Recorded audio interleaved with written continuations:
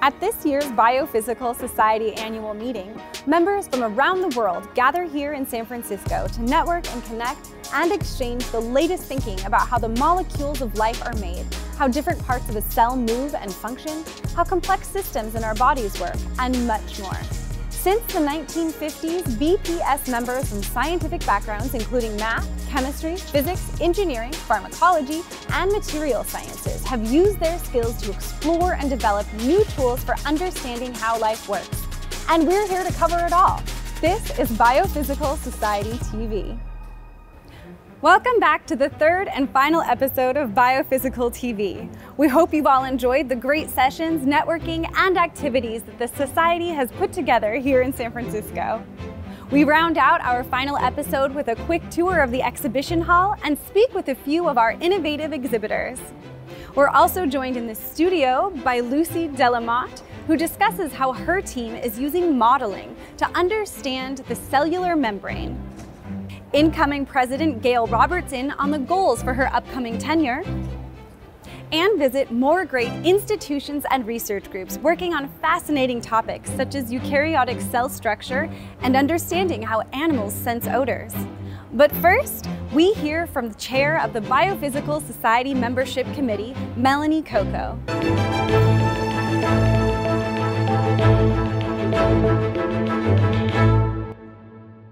My name is Melanie Coco, and I'm a faculty member at UC Irvine, and I am also the chair of the membership committee for the Biophysical Society. I am thrilled to welcome the new members to the Biophysical Society.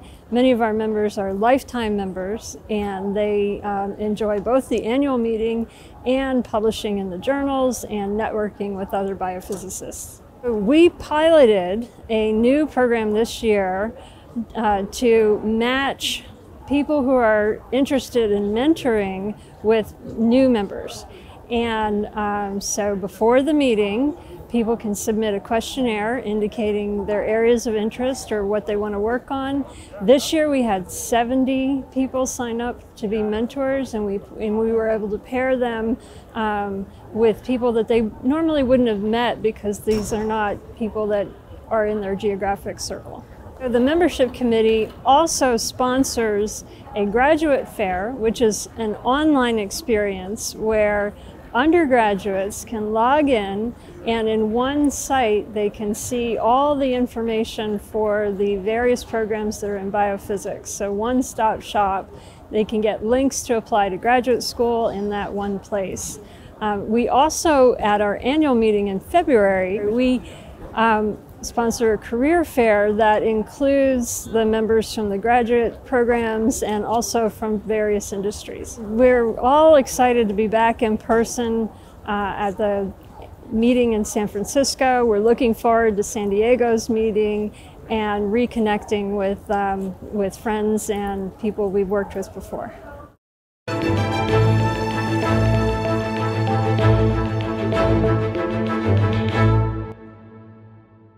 The olfactory sense doesn't always garner as much attention as our sense of sight or even hearing, but the COVID-19 virus triggered all of us to pay attention to our sense of smell, as many who contracted the disease temporarily lost their olfactory sense.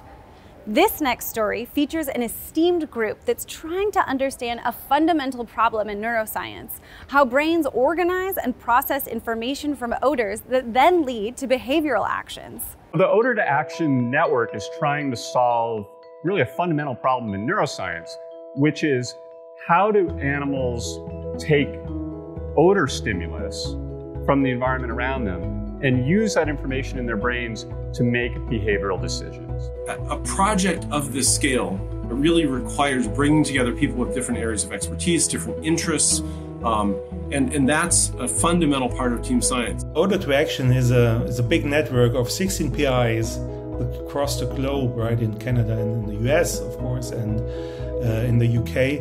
And the goal is that if we do team science well, that we hope to transform the state of knowledge on this problem in a way that's greater than what we could do individually as individual scientists. Trying to understand how the brain does this really complicated task can give us a window into how we might engineer man-made systems that can do equivalent tasks. That's one of the areas that we're really excited about.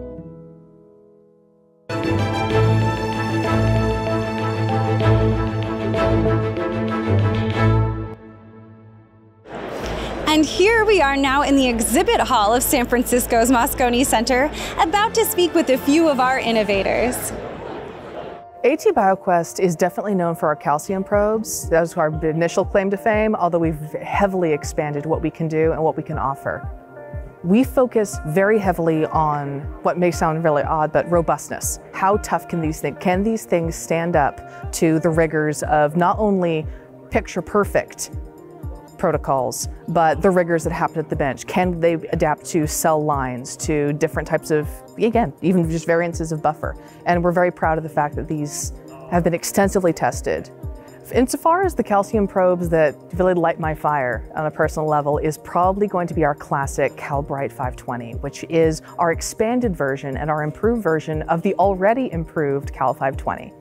That being said, we've been getting very excited about our redshifted probes as well, which are also in that same product family.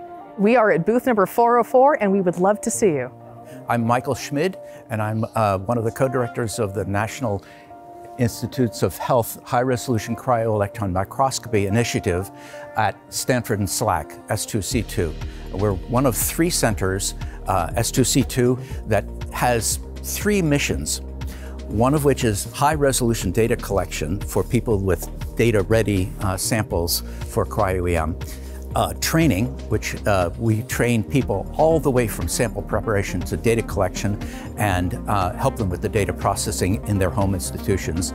And a new initiative that was developed because of the demand from the community of screening samples that aren't quite ready for high-resolution data collection, but we can help them become ready for high-resolution data collection. And this is free to the community, and we're ready to help train anyone and help them with their data collection. We mostly are interested in people that have a problem that they'd like to solve and see that cryo-EM is one way of solving that problem. We're at booth number 901, and anyone from the 3 centers can be here to talk to you about getting training or having data collection capabilities for you. Chroma Technology is an optical filter company, and we've been in business for 31 years.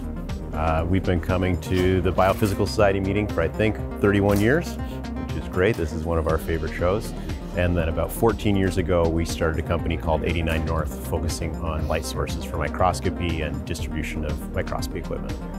So one of the reasons we like this show is this is really our market. We often talk about this being the tinkerer show, the people who want to do something a little above and beyond the norm. So our optical filters, our bread and butter is fluorescence microscopy. And I think one of the things that we can really offer this group is a fast prototyping. So this talk that we're giving on Tuesday is called Objective Thinking, where we're saying what we're promoting here is an open source microscope. So if you have a cool idea about a new modality, but you need to get into the guts of that microscope, that's not as easy with some of the commercial microscopes. So here is very open, very malleable, very open to personal customization. And so we want to enable that. And that's just one of the examples of the things we're doing here.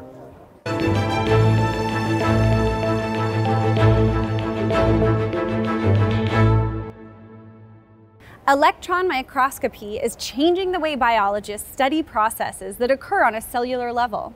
At the Laboratory of Cellular Imaging and Macromolecular Biophysics at the National Institute of Biomedical Imaging and Bioengineering, researchers are developing new techniques for studying eukaryotic cells. Let's see how.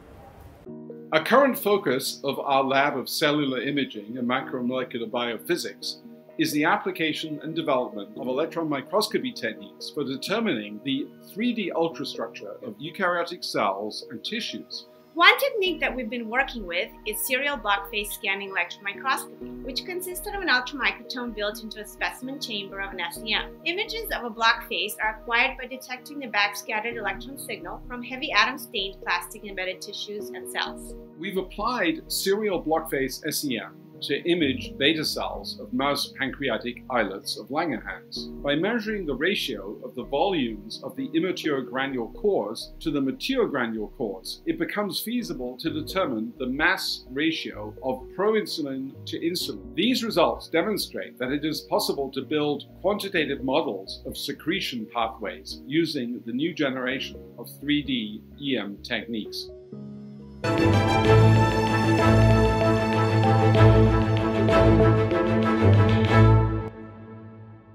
We're here with Lucy Delamotte from the Royal Institute of Technology in Stockholm, Sweden. She's giving a talk on Tuesday entitled The Details of G-Protein Coupled Receptor Activation via Data-Driven Molecular Modeling. Welcome, Lucy. Thank you so much for having me. Yes. Would you mind talking briefly about some of the more recent exciting developments in structural biology that have allowed researchers to understand the cellular membrane in greater detail? So it's really interesting because in 2013 we had this so-called resolution revolution going on in cryo-electron microscopy, and we went from having a structure of a specific membrane protein to having structures of many of those. So now we can take an approach where we actually compare these different membrane proteins and see how they work in relation to one another. So we used to think, you know, everything just like behaves like one protein, but in fact, with this resolution revolution, now we see that it's actually not the case and that different family members behave quite differently. And tell me what part computer modeling is playing in better understanding this complex structure. Yeah, sure. So that's really interesting because my lab actually specializes in using so-called molecular dynamic simulations. So that's a technique that uses the methods from physics to model how the membrane protein is evolving over time. So instead of having like a structural snapshot like we have from experimental methods like cryo-electron microscopy, we end up with a movie of how the protein is working over time. And so we recycle methods from machine learning, artificial intelligence, and just adapt it to our needs. Please elaborate on some of the more exciting discoveries you've made. Yeah, so what I'll be talking about, for example, in the talk tomorrow is these G-protein coupled receptors. The way they work is there's a ligand that comes from the outside of the cell, it binds to the receptor, and that triggers a conformational change in the receptor that then has an effect downstream in the cell. And so we have realized that we can sort of describe the protein in sort of a layered structure, where the layer that is influenced by ligand binding will then influence the layer that's right below, which in turn will influence the layer that's right below until we have this this so-called allosteric change at the bottom of the receptor. So you can think of it as like a domino effect almost. But instead of being really like a domino where like one domino flips the next domino over, it's like a probabilistic domino effect. And so tell me just a little bit as well. It sounds like you work with quite a variety of fields. You were mentioning that you're borrowing from artificial intelligence and other. Tell me a little bit about that. Yeah, so that's interesting actually. So I'm a chemist originally, but I went to universities to study biology. I really liked biology, and then I realized I didn't like the way biology was taught. I really wanted to apply the methods from chemistry and physics that were more quantitative, and I think it doesn't make sense anymore actually to divide science in like these disciplines because they actually kind of work together. And why not use a method from a different field? Like why, if it's going to help your project, I don't see why. That's right. Yeah. Bring everybody together. Yeah, that's right. Well, thank you so much for coming and talking with us today. Thank you. Thank you for having me.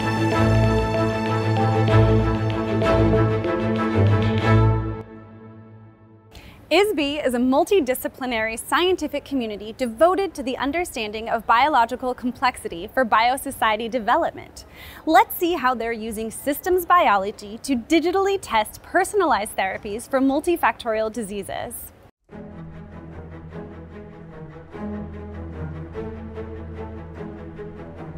Periodically, sciences change their paradigms. That is, the distinct set of concepts, theories, research methods to which the scientific community recognizes the ability to act as a basis for further research. Systems biology is a paradigm shifter in this sense, in that it moves from reductionistic analysis of living systems to a systemic approach, a systemic view, requiring mathematical model and dedicated experimentation to go hand in hand. ISBE is a multidisciplinary scientific community devoted to the understanding of biological complexity for biosociety developments. We mainly concentrate on metabolism that act as the integrator of genetic and environmental signals, and in this way it acts as a driver of cellular fate from growing to death to differentiation. The final aim is to uncover biological laws and design and digitally test truly personalized therapies for multifactorial diseases, including cancer and neurodegenerative disorders.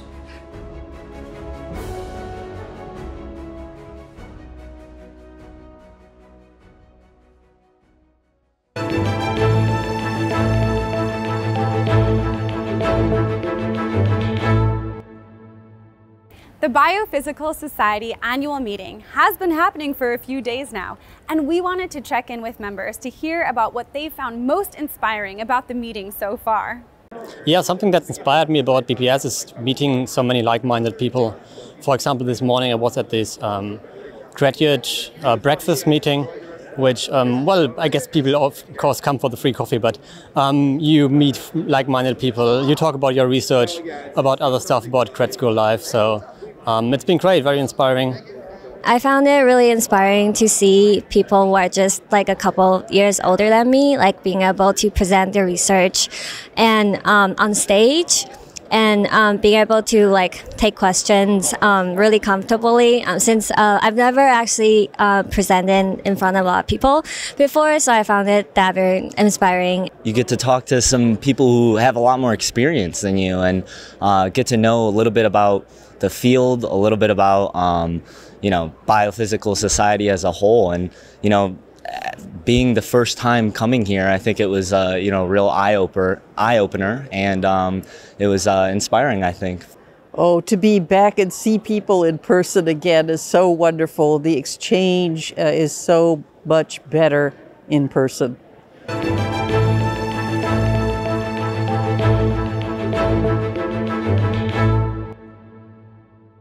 And now we'd like to welcome Gail Robertson, incoming president of the Biophysical Society.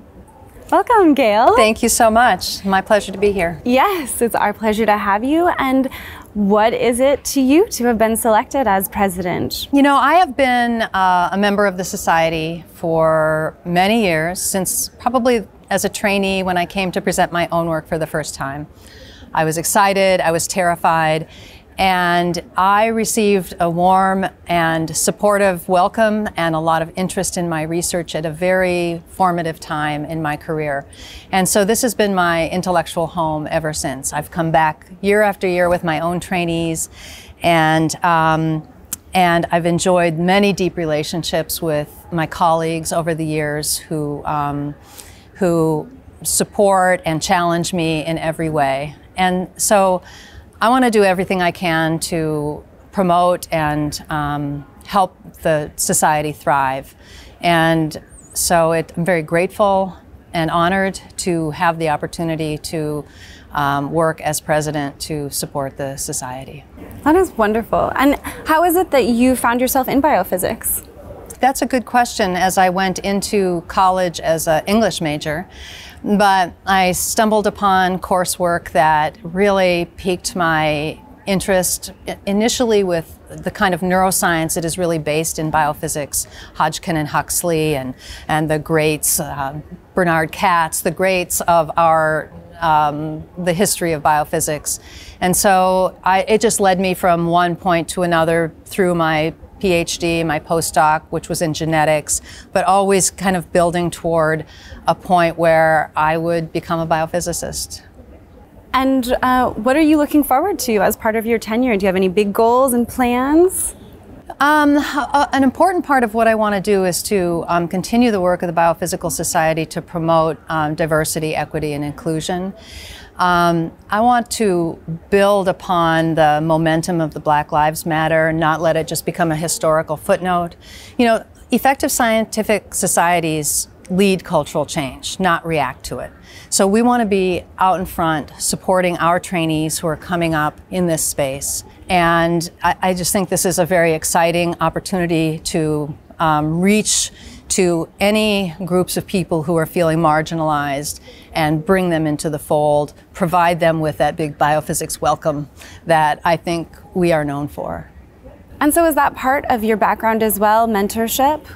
Yes, yeah. You know, when I started as an assistant professor decades ago, there was no formal training in how to be a good mentor. And so we really learned the hard way by the seat of our pants. And I'm afraid that wasn't always so easy for the mentees who helped me learn. But things are better now for junior faculty. There's formal mentor training, there's anti-bias training, and it's a much better environment to be to learn the skills to be a good mentor. Where would you like to see the field of biophysics going in the future, or where do you see the future of biophysics? That's a tough question. I mean, because every year when I come to the meeting, you know, I'm like a kid in a candy store. There are so many new technologies that have been developed. There's so many conceptual advances every year, and I'm always thinking about how can I apply these to my own research. So what I say, I think the future of biophysics is happening now. And so it happens so quickly. But you can't underestimate the importance of new methodology to enable questions that you didn't even think to ask before those technologies were available. Well, it seems there is much to look forward to. Thank you so much for being with us today. Thank you, Sarah. It was my pleasure. And I'd just like to welcome the new membership of the Society to reach out to me anytime they have feedback or ideas of where they see a vision for the Society moving forward.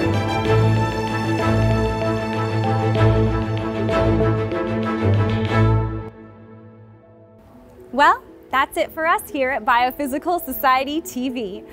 Whether you are here to present your research or are a young scientist trying to find your niche, we hope you've had a chance to explore some of the fascinating advances in biophysics. And don't forget, you can watch Biophysical TV here in the Moscone Convention Center, in select hotels, and online. Thanks again for joining us, and see you next time.